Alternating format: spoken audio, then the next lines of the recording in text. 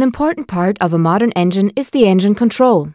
Its complex software processes the signals of many sensors in the vehicle and ensures that the cars offer good performance profiles with the lowest possible consumption and comply with the required exhaust standards at the same time.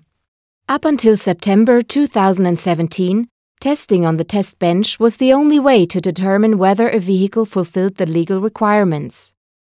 Here, the vehicle runs with a defined speed curve while the exhaust gas values are being measured. If the model fulfills the required specifications during its type approval, then every vehicle in the series is certified for this emission standard. A vehicle needs to recognize that it stands on the dynamometer, otherwise its ABS would block the drive wheels, for example.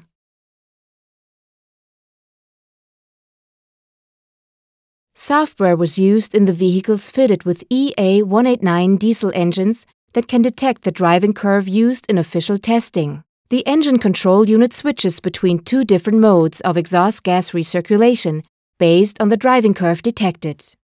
Mode 1 optimizes NOx values under test conditions.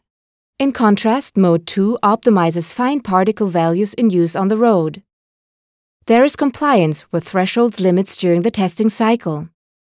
The software update does no longer include the switch.